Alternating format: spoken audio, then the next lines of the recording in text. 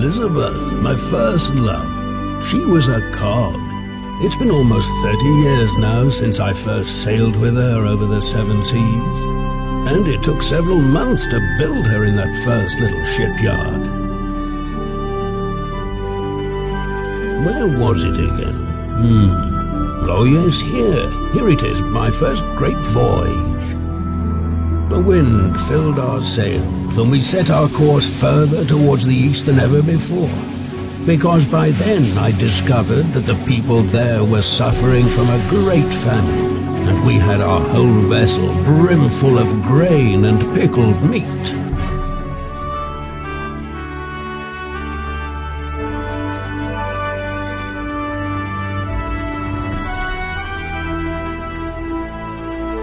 And then came the day when I signed a contract to construct the new Merchants' Guild building.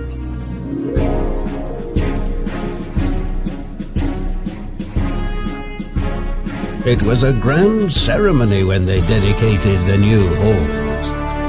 And that same year I became a member of the town council.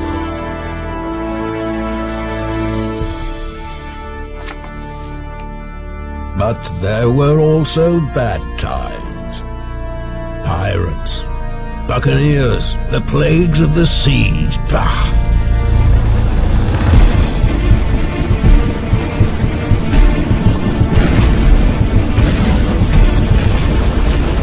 They surrounded us like wolves, as if they had picked up our scent everywhere and were lying in wait for us.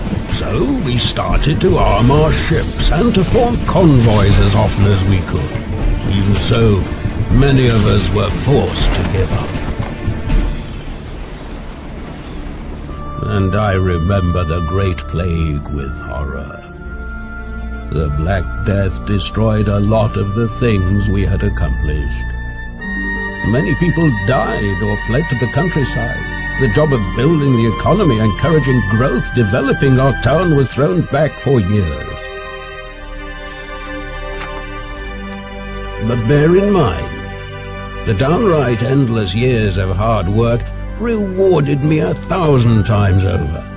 When I cast my eyes over my hometown, and I see how splendidly she has developed over all these years, then I can rightly say with pride, I made my contribution to it. And now to you, my young trader. Will you manage to expand your little company? Will you gain fame, wealth, and recognition?